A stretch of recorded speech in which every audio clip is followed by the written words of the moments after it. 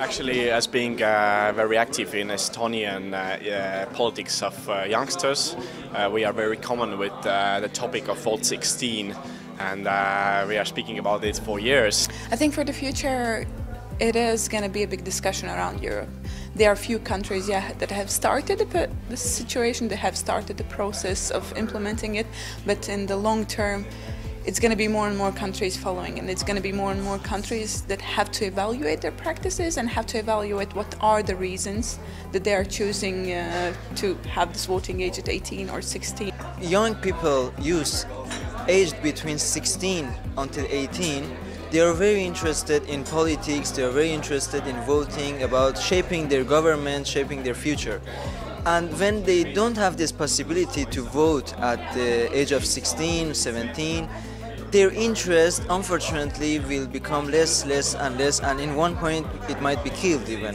So that is one of the main purposes that we are trying to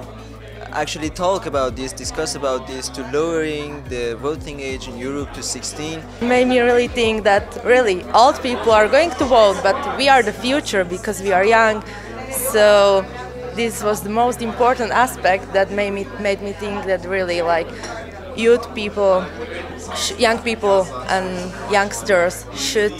have a right to vote, and lowering the voting age would be a good idea. I'm from Austria and we do have voting with 16, so I do know all the benefits and I voted with 16, so it's a great thing that should be implemented in all the European countries. But also we got to know a lot of good examples from the